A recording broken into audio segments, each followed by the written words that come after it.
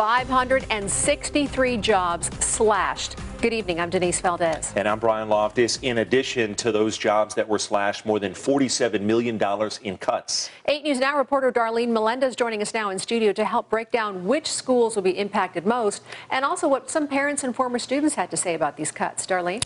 Well, Denise and Brian, the overall numbers are daunting. These schools are losing the most positions. Ralph Cadwalader Middle School, Canarally Middle School, Centennial High School, and Shadow Ridge High School. They're all losing 8.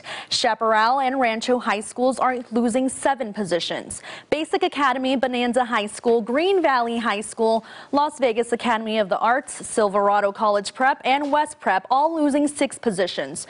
From there, the list goes down. I spoke with CCSD parents and former CCSD students tonight. They say that they're shocked to see these numbers and say they hope that none of the schools will be losing teachers, but also hope that schools won't lose those who organize their students' extracurriculars.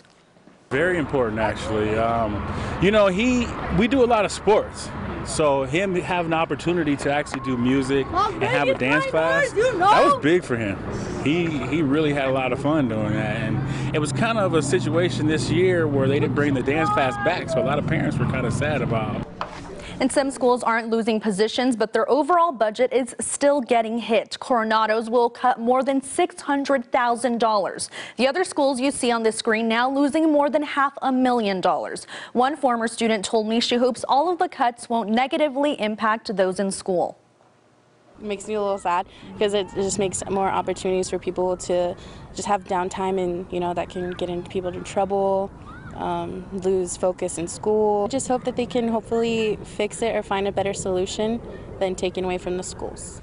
And it is important to note CCSD first announced their upcoming budget in May, but today is the first time we see it all broken down on paper. If you want to take a look and see how your students will be impacted, you can head to our website, lasvegasnow.com, where we've published a list with a breakdown of each school's cuts. Denise?